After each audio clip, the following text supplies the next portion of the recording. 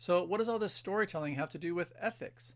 Well, in one way, not much, but therefore, quite a bit. Contemporary ethics likes to classify ethical theories according to three main concerns: duty or deontology, virtue, and consequentialism. Well, up until now in Genesis, there has been little substance about any of those three concerns. Regarding duty, there have been few rules, and there's been even less obedience to the few rules that God has given. Regarding virtue, there is precious little on display in Genesis, and even through the whole Torah. Israel in the wilderness has basically no virtue to show. They are a bunch of petulant ex-slaves that resent their freedom. And as we've seen, Abraham and his family belong on a reality show rather than a moral pedestal. And regarding consequences, regarding ethical systems that are judged by their fruits, the outcomes so far at the end of Genesis and really at the end of Deuteronomy have been wholly ambiguous. And that doesn't change much as the Old Testament wears on. We are not seeing the kind of results in Israel that a consequentialist ethic would be satisfied with. And this is part of the power and the charm of these narratives in Genesis and really all through Deuteronomy.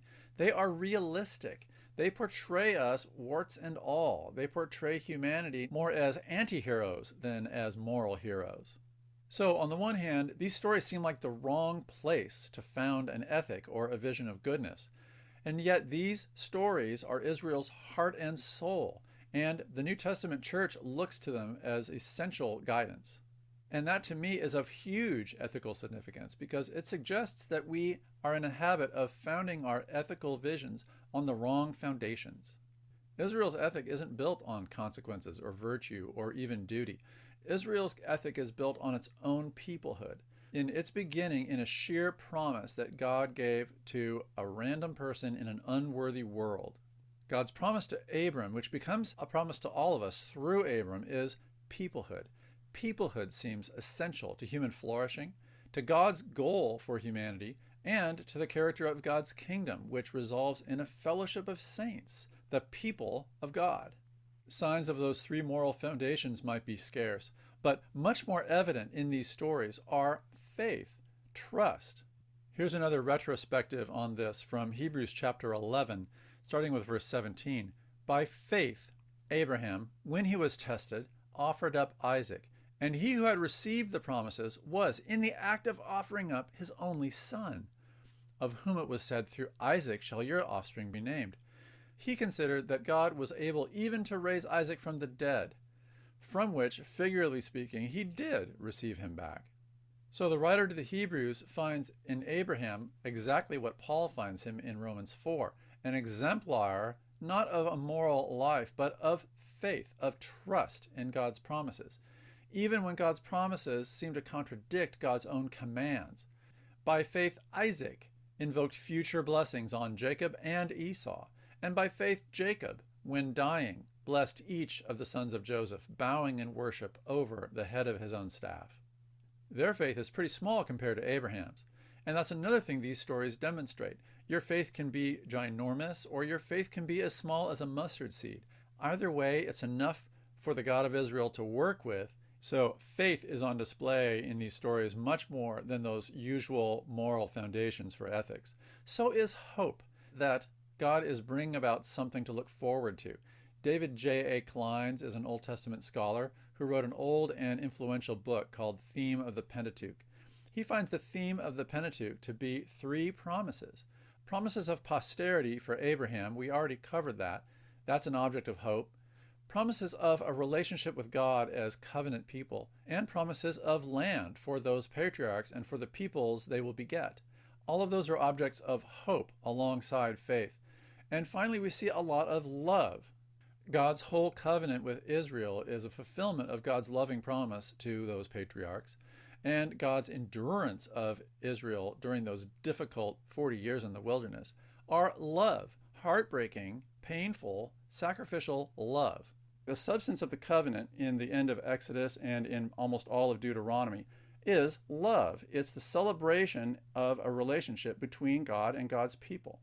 On Sinai and at the end of Deuteronomy in its blessings and curses, we see love, ironically, in the foreshadowing of Israel's apostasy and ruin, and then God's loving restoration of it to fulfill its blessings.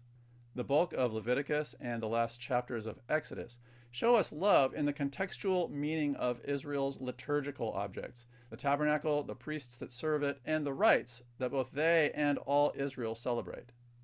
God sustains Israel in 40 years of tough love in the wilderness.